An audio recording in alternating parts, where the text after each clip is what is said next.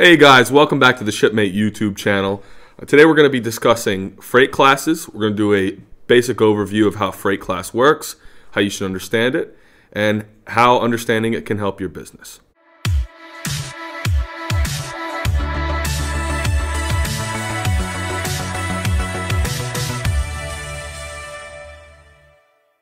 Freight classes are established by the National Motor Freight Classification, and they come in classes 50 to 500, and there are really only 18 freight classes. 50 being the lowest freight class, 500 being the highest, with 50 being the easiest, cheapest freight to ship, and 500 being the more difficult freight to ship, therefore the more expensive freight to ship. When establishing your freight class or determining your freight class, there are really four factors that play into that classification. The first is density and value. So the more dense a shipment is, generally the cheaper it's going to be to ship, and the less dense, the more expensive. To put this in real terms, it's essentially much cheaper to ship a standardized pallet of bricks than it would be to ship a standardized pallet of ping pong balls or feathers, right? This is because freight carriers find it more desirable to ship a heavier, denser, easier to handle load than a less dense load that's going to take up more space on the truck and is a bit more difficult to handle. The second factor that will influence your freight class would be stowability. This is how easy is it to store and move your product. So you can think of a situation where moving a standardized pallet, 40 by 48 pallet, stacked nicely, wrapped neatly, is going to be much easier than moving a irregular pallet or a broken pallet. Non-standard pallet is going to be more difficult for a carrier to move. This is going to influence the stowability of that shipment. It is going to therefore increase the freight class of that shipment. It's going to be more expensive to send. The third factor that influences your shipment is handling. So most LTL shipments are able to be loaded directly on and off the truck with mechanical equipment. This is what carriers want. They want to be able to put pallets right on and off the truck with a regular pump jack or with an electric pallet jack. And if this is not a possibility for them, and if there's more handling involved, the freight class is going to be higher, and the cost of shipping those goods is going to be higher as well. So if at all possible, you definitely want to consult the National Motor Freight Classification to determine the correct packaging for the product that you'll be shipping and to find the best, cheapest possible way to ship that product.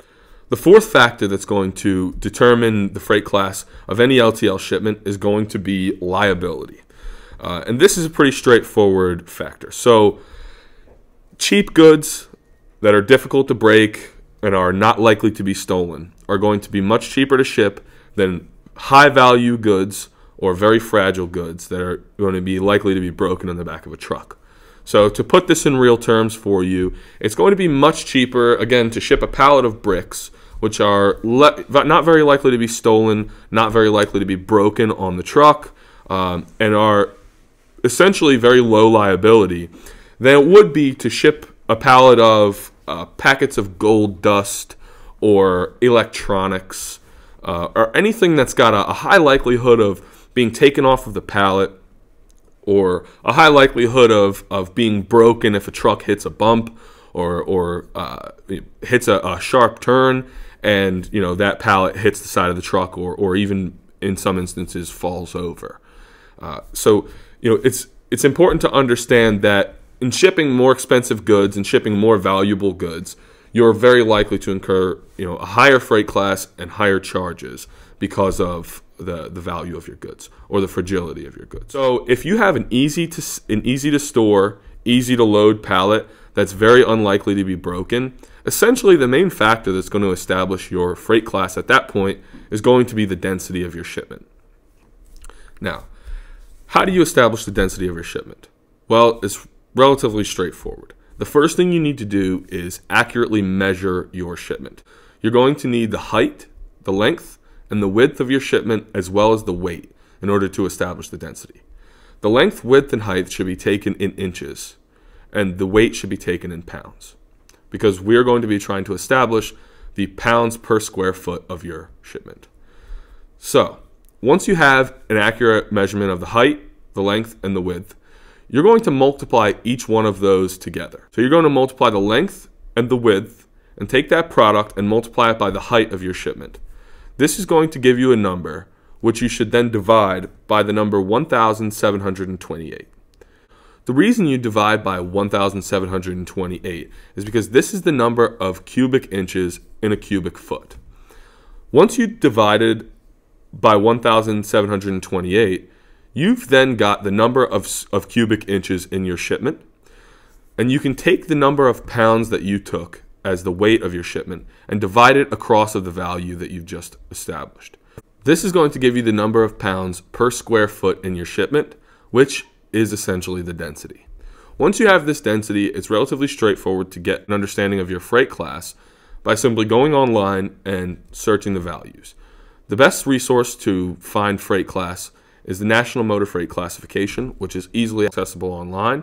You can find their documentation on their website, and we highly recommend you use this in understanding the freight class for any shipment that you plan to send.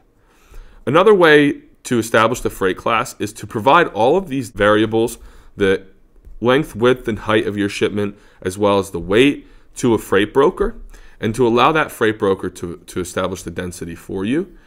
This is always a good option if you work with a freight broker, because they're going to have a lot more experience and understanding of the freight industry, and they'll be able to fit your freight within the best possible freight class before you ship it. They'll also be able to understand the packaging requirements for your shipment, and if you ask them, they'll be able to tell you what kind of packaging would be best to put your contents in.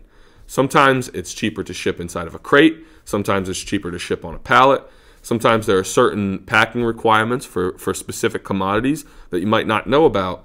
And so before you finish prepping your shipment, you might want to seek out the advice of an experienced freight broker to get some guidance on how you should be packaging your shipment before you book it. All right, guys, thanks for watching. Do Bill a favor, go ahead and smash that like button, smash that subscribe button, tell your friends about us, and we look forward to talking to you next time on the Shipmate YouTube channel.